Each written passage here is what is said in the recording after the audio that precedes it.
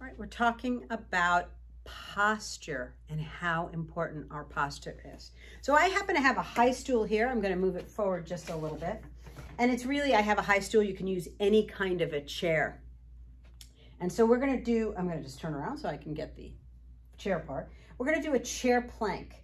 Now I have it focused on back here because I want you to work that. So I'm going to just put my hands here with my hair, see if we can get you a visual on this.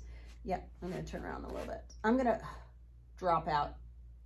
And I just have my hands resting on the step stool, and I'm dropped in my shoulder blades. I'm just dropped. Now I'm going to push up and puff up that part and hold. I'm not rounding my back, okay? I'm not rounding my back. And now I'm going to let between my shoulder blades sink, and now I'm going to press it up. So I'm pushing, I'm feeling those lats, but it's my shoulder, it's in my mid-chest. I'm letting it sink,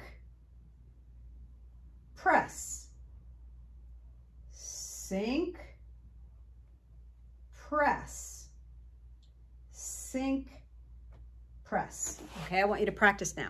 Now, why is that important? It is important because that is very powerful in your push-up or your plank. So many of the times I see people hollow it out between their shoulder blades. They're sinking down.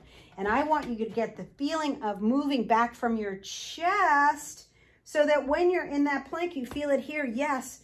But this part of your chest is pushing up into your back. Not rounded, long, but all of a sudden now you have a connection. Now I'm super solid, okay? I'm gonna go into my plank. I'm gonna hold, okay? Now I'm gonna bend my elbows just a little bit. Hold.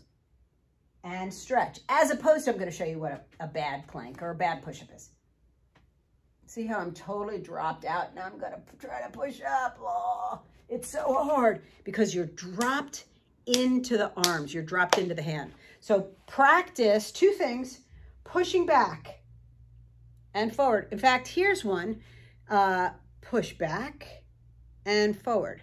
And I'm rounding a little bit and forward. Now I'm overextending. Push back and forward. So we want that upper body being a little more mobile. We want to get you into that plank position, into that strong position so you can hold your plank.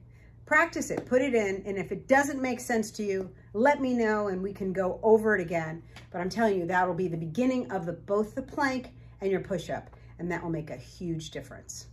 Take care of your body, and your body will thank you.